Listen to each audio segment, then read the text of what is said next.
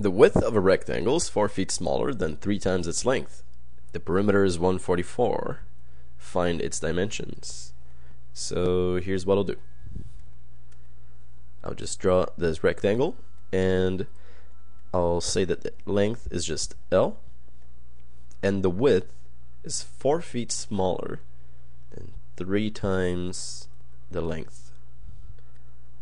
So 4 feet smaller than 3 times the length, 3L minus 4. So that is the width. Okay, so we know that the perimeter, which is the sum of all sides of the rectangle, is 144 feet. So the sum of all sides will be 2 lengths, right, here and there, so 2L plus 2 times the width, and the width is 3L minus 4. And that's equal to the perimeter 144. So 2L plus, now I can distribute the 2. 2 times 3L is 6L. 2 times negative 4, negative 8 equals 144. So 2L plus 6L is 8L. Minus 8 is 144.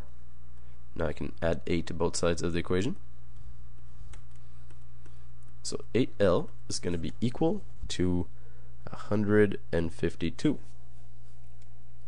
And at this point, of course, we can just divide both sides by 8. And the length is just 19 feet. That's the length. What about the width? What is the width? Well, the width is 3L, so 3 times 19 minus 4. So 3 times 19 is, well, I'm just horrible at mental math. I need a calculator for this. 57. And might be because I'm tired today also. 57 minus 4 is 53. So the width is 53 feet. So width is 53 feet, length 19 feet. And that's it.